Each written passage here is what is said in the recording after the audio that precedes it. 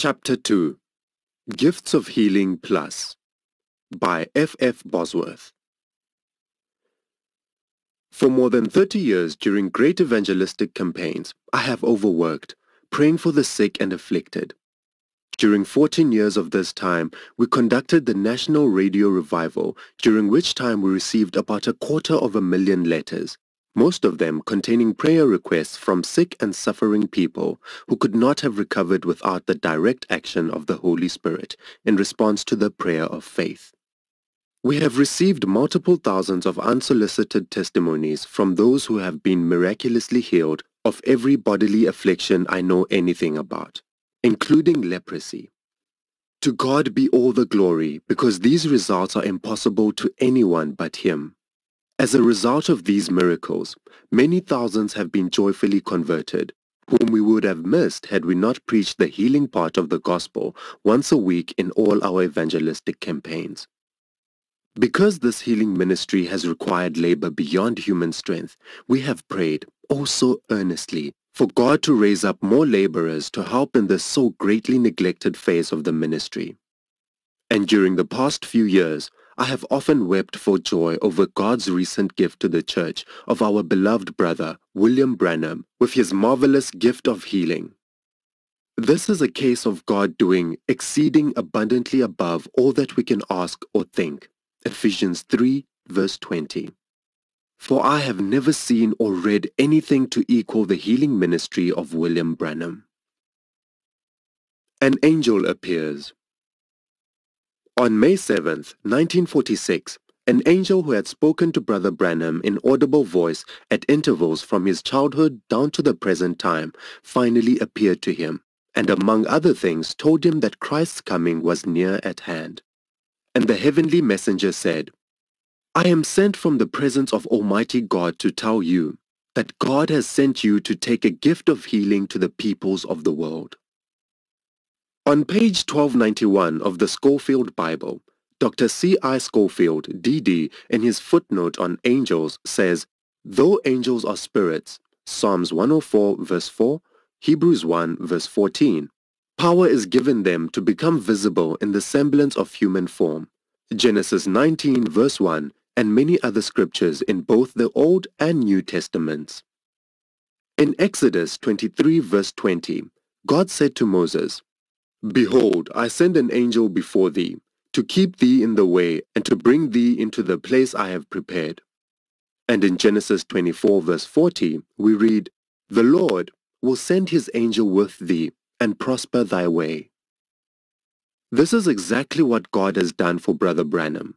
He does not begin to pray for the healing of the afflicted in body in the healing line each night until God anoints him for the operation of the gift, and until he is conscious of the presence of the angel with him on the platform.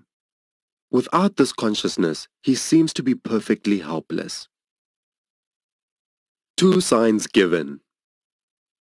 Now notice that God not only sent an angel to be with Moses, he also gave him two perfect miracles as signs and proofs to the people that God had appeared to him and commissioned him under divine guidance to be their deliverer. Exodus 4, verse 1 to 31. The first sign was that of Moses' rod becoming a serpent, and the second sign was that of putting his hand in his bosom and having it become as leprous as snow, etc.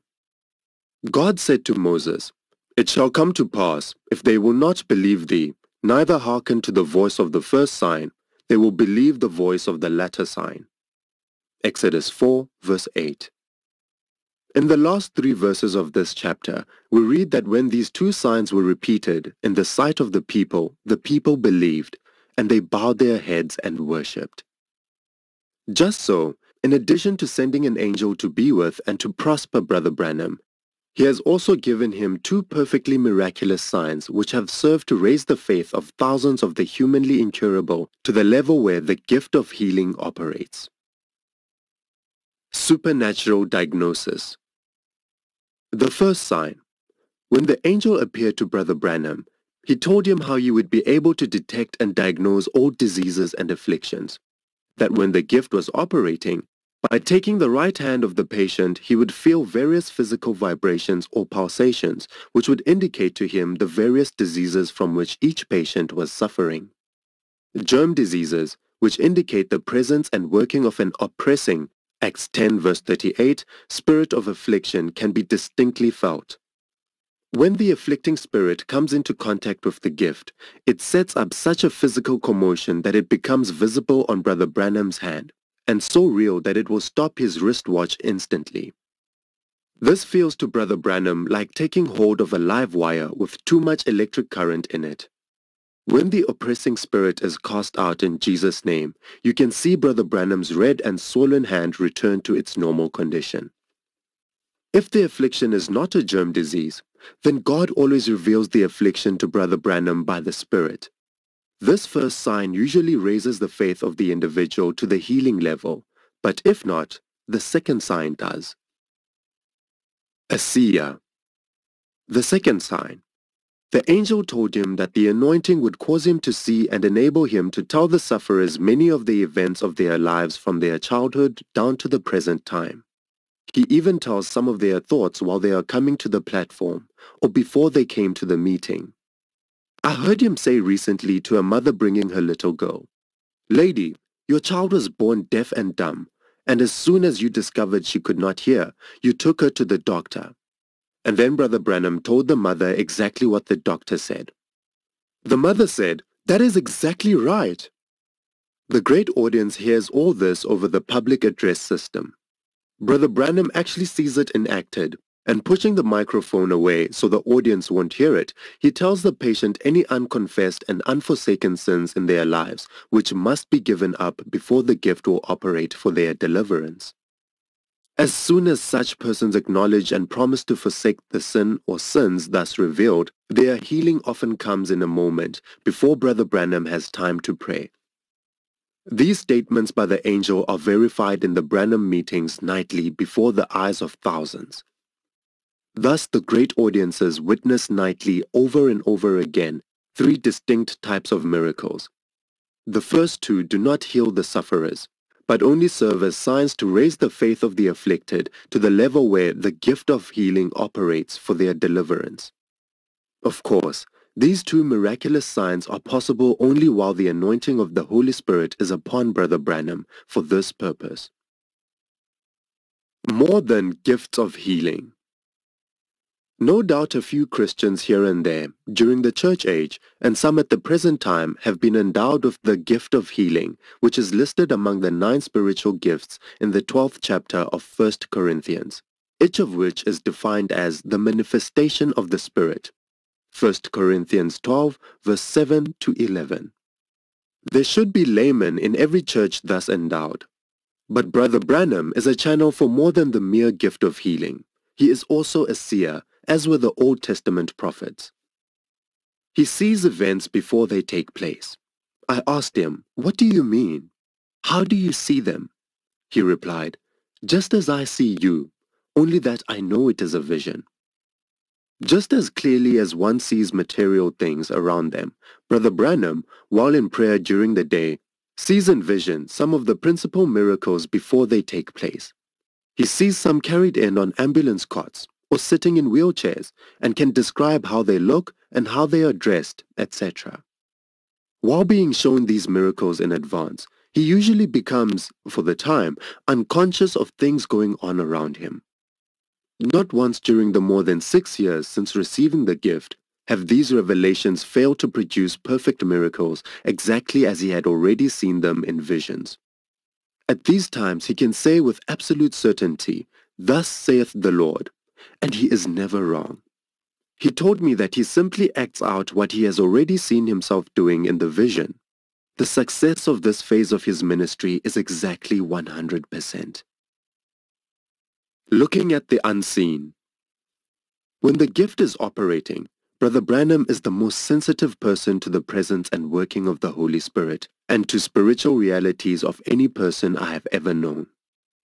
Under the anointing which operates his spiritual gifts, and when he is conscious of the angel's presence, he seems to break through the veil of the flesh into the world of spirit, and seems to be struck through and through with a sense of the unseen. Paul wrote, 2 Corinthians chapter 4, verse 18, "We look not at the things which are seen, but at the things which are not seen. For the things which are seen are temporal, but the things which are not seen are eternal." Paul's words here indicate that we are now living in two worlds at the same time, the world of sense and the world of spirit. The world of spirit surrounds, enspheres, and interpenetrates the world of sense. Both worlds occupy the same space at the same time. The material realities which we see with our natural eyes exist in the midst of the far better realities which are unseen by the optic nerve. The scriptures teach us that the superior eternal realities encompass us now. What sights might every one of us see at every moment of our existence, at every turn of our path, had we anointed eyes with which to see them? The seen exists in the midst of the unseen, the temporal in the midst of the eternal. Paul says, "He that is joined unto the Lord is one spirit." While filled with the Holy Spirit, our spirit and God's spirit are blended into one in the same way that the ocean and the bay are one because the ocean flows into the bay. Then it is that the glorious spiritual realities gain the ascendancy and become the most dominant. We see truth and spiritual realities through God's eyes. At such times, future events seem to be present like a preview of a coming motion picture attraction. Jesus said that, "The Spirit will show you things to come." Miracles seen in advance. During a Fort Wayne meeting, a lady came into the healing line carrying a child which was born with a club foot, which with its leg was in a plaster cast. The moment Brother Branham saw them, without stopping to pray for the child's healing, he said to the lady, "Oh yes, will you do what I tell you to do?" The lady answered, "I will." Then he said to her, "Go home and get that cast off, and when you come back tomorrow night, bring the child, and she will have a perfect foot." The microphone carried these words to all in the great audience. It took them more than an hour that night to get the cast off. When the lady brought the child the next night, the child had a perfect foot and was wearing a new pair of little white shoes and was walking. The doctor x-rayed the foot and found it perfect. I asked Brother Branham the next day why he passed the lady and the child through the healing line without praying for the healing of the child. He answered, "It wasn't necessary, for in a vision in the afternoon I saw the child healed." It would make this article too long if I should relate many other cases much more wonderful in detail than this case. This phase of his ministry alone would furnish matter for a book. In the 5th chapter of St. John, Jesus says, "My Father worketh hitherto, and I work." The Son can do nothing of himself, but what he seeth the Father do. For what things soever he doeth, these also doeth the Son likewise. For the Father loveth the Son, and showeth him all things that himself doeth. What did Jesus mean? Of course, Jesus was a seer, as were the Old Testament prophets. He saw his miracles before they happened. He saw the man which had an infirmity 38 years, who could not get into the pool when the angel went down and troubled the water. Jesus came to him and said to him, "Take up thy bed and walk." Jesus saw Lazarus raised from the dead before he performed the miracle. He said to Nathanael, "Before that Philip called thee, when thou wast under the fig tree, I saw thee." John 1 verse 48. He saw where the ass colt was tied without being there. He said to 2 of his disciples, "Go ye into the city, and there shall meet you a man bearing a pitcher of water. Follow him." Mark 14 verse 12 to 16. And the indwelling Christ is now perpetuating his works through human instrumentality, according to his promise for this age. "He that believeth on me, the works that I do shall he do also. Because I go to the Father, and whatsoever ye shall ask in my name, that will I do, that the Father may be glorified in the Son." John 14 verse 12 and 13.